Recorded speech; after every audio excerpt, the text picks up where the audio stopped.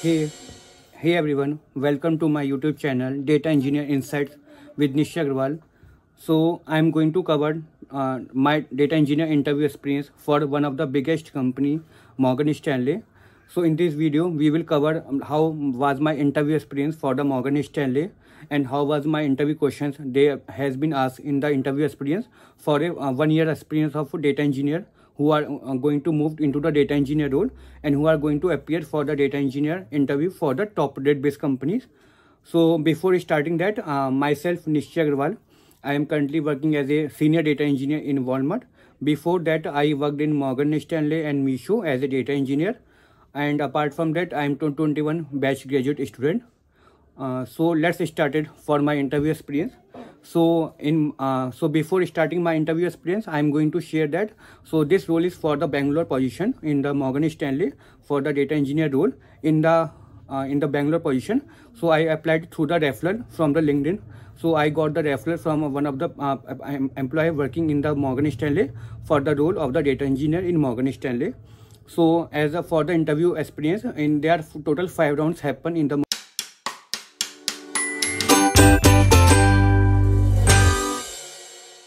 happens for the coding test which is given by the HR. So in this first coding test, some questions are coming from the SQL, some question coming from the Python, and there are some question on the data structure and algorithms. So this test is consist of 3 hours of test. So I have to complete this test within 3 hours, and this test is conducted on the HackerRank platform. So in this test, you can expect some question from the SQL, some question from the Python, and there are some mix-up question from the operating system and data warehousing, because this role is for 1 year of experience.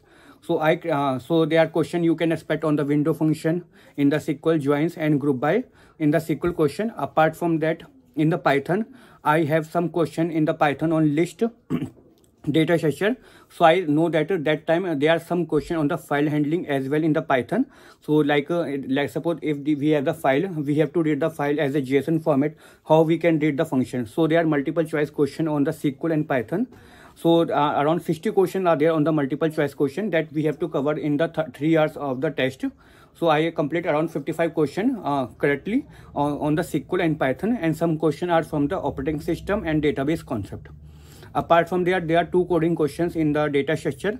So one topic I know that is coming from the stack, and one topic is from the dynamic programming. So I completed these 2 coding questions also as well with a perfect solution, and all the test cases get solved perfectly. So this is the first data engineer position test for the data engineer role.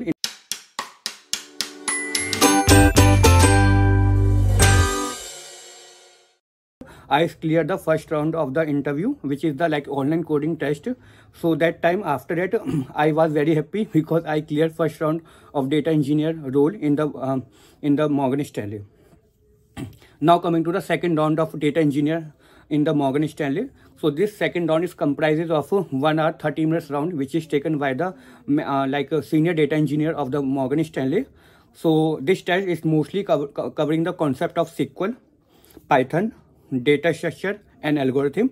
And apart from that, there are some questions on the big data that I worked in the JDS internship experience. So as I come to the point for the SQL, so SQL, they ask me 2 to 3 questions which are the commonly asked question. You can refer the lead code question, and I also attach this same link in the bio link description. You can refer this question. But I know those questions were mostly on the employee manager salary. Like I know one question is from that. Let's suppose we have 2 tables, okay, and one table is employee table and one table is a department table. So they give me the question how to find the highest salary for each employee in each department. One question is that, and one question is coming from the median salary, how to find the median of the salary for each employee using the window function or we using the procedure. So I solved these 2 questions within 15 to 20 minutes. Apart from that, there are some question on the window function, because for the SQL, I will advise to focus on window function as much you can, because window function and group by and joins questions are very mostly asked in the company. So I know that one question is from the SQL window function is that rank versus dash rank function. their second question is that how you will find the number of rows. Let's suppose if you are joining two tables, table A and table B, how many number of records are coming in the inner join, how many records are coming in the left join, how many records will be coming in the right join. So there are these questions, you can expect this type of question. Let's suppose you have tables, how many records you can expect. So they are this type of tricky question you can solve with some kind of formula, and I solve this question in an easy way because I know the solution of the question. And then they move to the Python question. So in the Python, they ask me some logical questions on the Python coding question. So they ask me to write the question on question solver. First, I approach my brute force algorithm. Then I move to the like optimized way. So I solve these two questions on the Python on the notepad itself. One question is from the pandas library, like we have a CSV file, how to read in the pandas, and there are some transformation we have to apply on the pandas. So I solve this question. Apart from that, there is some second question which is on the Python, which is on the 𝐏𝐸, which you can expect from the 𝐏𝐸, like I have to find the number of occurrence of each element in the list. Okay, so after that, let's suppose we have a list 1 1 2 2 3 3 example. So they give me a list. They ask me like how I have to find the number of occurrence of each element in the list. Like example, 1 is occurring 3 times. So we have to make a output in such a way as a dictionary format, 1:3, 2:4, like that. So I have to solve this question with a brute force algorithm and with optimized way. So I solve this question, and there are some question on the like pickling and unpickling in the Python, some question on the JSON loading, JSON parsing. I solve this question, and I have to solve one question using the AST, which is the feature of the Python. So I solve this question. Then they move the second topic is the big data concept, which is very important for the data engineer. So they ask me like a basic question on the Spark and Hadoop. So I remember some question on the Spark and Hadoop. So first question I was expected to solve the like let's suppose we have a data frame, and data frame is taking lot of time to upload the data frame data into a Parquet file on the delta table. So let's suppose I have to optimize any code, okay, in the data frame. How I can optimize, how I can increase the number of partition in the Python or PySpark, like that. Second question, they ask me like a repartition versus Kovaleski. Spark architecture is very important question in the data engineer. You will 100% expect this question, what is the Spark architecture? Because in the Spark architecture, we have to showcase that how the transformation and how the action function is working. Let's suppose we have submitted one job application to the Spark cluster, which is running on the yarn mode, or it can be running on the standalone mode. So they can expect it, make the question like let's suppose we submit one application to the Spark cluster, how the Spark application will work. So we have to explain in such a way Spark application will be divided into multiple jobs based on the action function. Then multiple jobs will be divided into the multiple you can say multiple stages, and stages will get divided into the multiple tasks. So in such a way I have to explain the question. So I take a practical scenario using the stage UI and Spark UI, and I explain this question. Then they ask me like a basic question, like some optimization question on the Spark, like how we can optimize the Spark code if any job is taking lot of time, how we can find the like why the job is taking lot of time. So I explained there are a lot of optimization techniques on the Spark, like adaptive query execution, which is the feature of Spark. Okay, then I explained the broadcast join, broadcast variable we can use. Then they jump into the MapReduce question. So they ask me like how we can reduce the number of mappers, how can we manage the number of reducer in the MapReduce or not. There is one very interesting question of the Hadoop is rack awareness, how we can achieve the high availability in the Hadoop. Then they ask me like what is the use case of FS image and edit logs. So they are, you can say, basic for a fresher role or for a pupil who are having experience less than 2 years.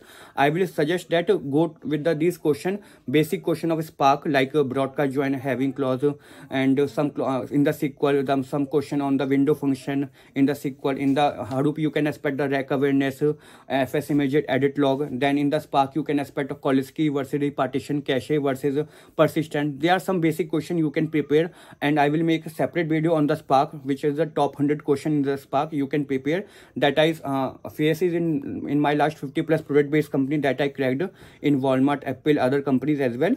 But these are the layers on the Spark and Hadoop and SQL and Python. You can expect this type of question in the first and second round of interview.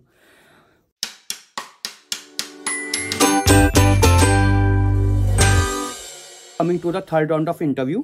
So in the third round of interview, I was expected on the this is round taken by the VP, Vice President of the Morgan Stanley. This round is totally based on the designing and data modeling part. So in the data modeling, I will advise you focus on the data warehouse concept as much you can, okay, because data warehouse concept are very important for the data engineer, okay, like Snowflake schema designing, star schema designing, okay, and there are some dimensional modeling question I was expected. And then one question is arising that let's suppose we have to develop an ETL pipeline which is taking the data from the multiple sources of database like DB2, Sybase and Greenplum, and it can be another sources, okay, and we have the streaming source as well, like some data is coming from the Kafka. So how you will design the ETL pipeline which is taking the data from multiple sources like DB2, MySQL, Kafka as well, and some data is coming from the event sources, and how you will do the transformation on the top of the data, and how you will dump the data into the final layer. It can be Redshift in the AWS, it can be Snowflake in the cloud, okay. So I was expected to explain some scenario where I developed an ETL pipeline. So I explained this question with my practical scenario and one practical project that I did in my JDS internship. So I explained with the complete example of Databricks. Database like a very emerging tool coming in the market. So I explained this complete architecture of ETL designing that I developed using the Databricks and the Redshift. So they like my approach. Then they come to the data validation, how we can do the data validation in the Spark, and how we can do using the Spark, and how we can achieve the data validation, which is known as reconciliation in the data engineering technology. So I explained that there are a lot of methods are in the data validation, like we can use the row count check, we can use the MD5 algorithm to check the data comparison at the row level. Also we have delta methods to check whether the data discrepancy is more than 1% or not. So I explained various examples by sharing my example. I take some practical examples so that they can approach like my approach. So there is some advice here is that if you are going for any interview in the data engineer, whether it can be software engineer, always try to solve any question in the interview, whether it's theoretical question or it's practical question, with some example, because they can relate to some example in the practical life, okay. So they will so the interview will know that you have practical knowledge as well as with the theoretical knowledge. So I solve every question by sharing my thoughts and example with my real life scenario, and by writing some code with like a pseudo code in the interview. And this is the second on mostly concept of ETL concept, data modeling, and some Snowflake designing, data modeling designing, and that some question coming on the SCD. So it's like slow changing dimension is the very important topic you can prepare. What is SCD2 type in the data warehouse? And one more question is coming on how we can achieve the normalization in the database, okay. So I explained all the 4 to 5 normal form like BCNF, third normal form, fourth normal form, and how we can achieve. So I take some practical example on that also. Then they ask me, they give me one coding question on the data structure, which is like this question. I know this question is from the queue. So like suppose question is that one question is from queue, and so I solve this question. And the second round is taking around 1 hour 45 minutes because it consists of mostly designing part plus big data concept as well, okay. So I solved all this question with practical example.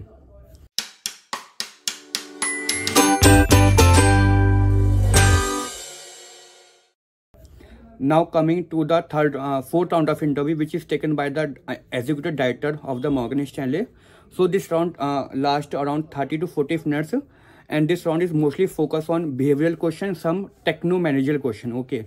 Techno-managerial question, you can say this like a term like a mix-up of technical question and mix-up of behavioral and managerial question. So in this round, I have to given some some practical life scenario example so that they can relate in the office work, okay. So one question they ask me, let's suppose I have a lot of tasks in the upcoming Jira, or you can say sprint, which is of 2 weeks, okay. Let's suppose if any other task is coming in the same sprint, but you are packed with the another stories that you are working, how you will manage the multiple tasks in the current sprint. Second question they ask, like suppose you have multiple let's suppose you are working on some course topic, and you stuck with the some topic and you are not able to proceed with the topics. So how you will proceed? Let's suppose you are dependent on third people which is also busy in other tasks. So how you will approach them to so that he or she can help you in your task, and how they can help you in the current ongoing task. So this type of managerial question they ask me, and some question they are ask me like on my previous project that I worked on Databricks. So they ask me like what is delta table, what is the difference between delta file format and the Parquet format. So I explained that the Parquet format is like a in the very basic format we are using the Spark, and I explained that delta format is like a delta-like format is like a combination of a Parquet format plus versioning on top of the Parquet format, so that we can recover the lost data in the delta file. This is the feature of Databricks. You can so I explained that with a very basic example. Then they asked me question on Hadoop, how the Hadoop architecture work. They asked me like to explain any one project where I contributed my all energies, like I spent most of the time in JDS internship. So I explained one of my project on the Databricks with the Snowflake integration. So he liked my project, and also he asked me like how I will handle, let's suppose if any new task is coming which I don't know. Let's suppose if any new POC is coming, proof of like let's suppose I have to work on the any new topic which is like a Kubernetes or Docker, anything which I don't have experience. So how I will handle this task, and how I will manage with the POC part plus learning part plus implementation part. So I explained with very well example. So he like very good my profile as well, and he asked me some question on my research paper that I published in my college time. So I wrote a research paper on web crawler for ranking of website based on web traffic and page views.